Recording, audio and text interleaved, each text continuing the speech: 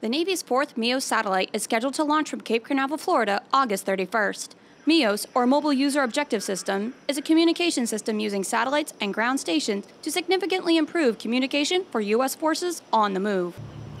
Now, three critical points for the MUOS program is first, it's operational, supporting the warfighter every day.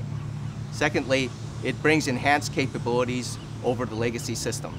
And thirdly, it is critical for the tactical warfighter. 5 satellites in total will be launched to complete the network.